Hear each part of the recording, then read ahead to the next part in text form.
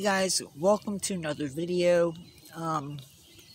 Today we are talking about the wild blackberry as an edible and medicinal plant. Here you can see we have a mix of things going on. We have some flowers that will produce eventually blackberries.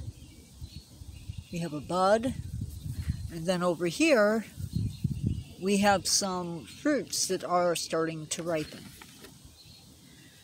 But let's get into our video. This is a plant that you can buy commercially, but these are growing wild.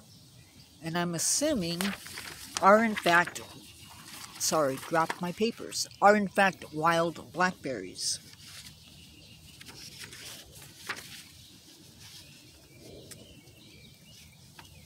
Now we know that the blackberry itself is edible.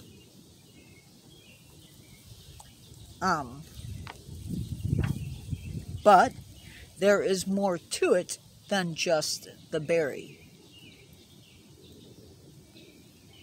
The leaves of the blackberry, and that's what you see there, are also edible, and they can be dried and made into tea.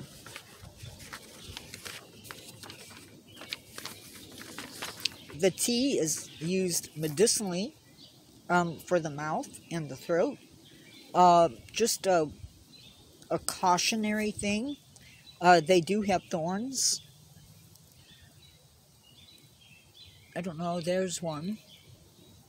So they are thorny. Second, don't wash the berries until you are ready to eat them, or you're likely to have them spoil.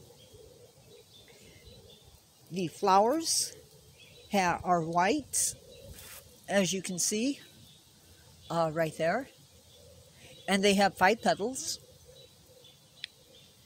Berries ripen July through August, and you may have to fight them. You may have to fight animals to get them. That is the end of our video. Don't forget to subscribe, give a thumbs up. Don't forget to leave me a comment or subscribe. Don't forget to leave me a comment or question. I respond to all comments and questions. Love you all, and remember to never stop learning, and don't forget to never give up on yourself.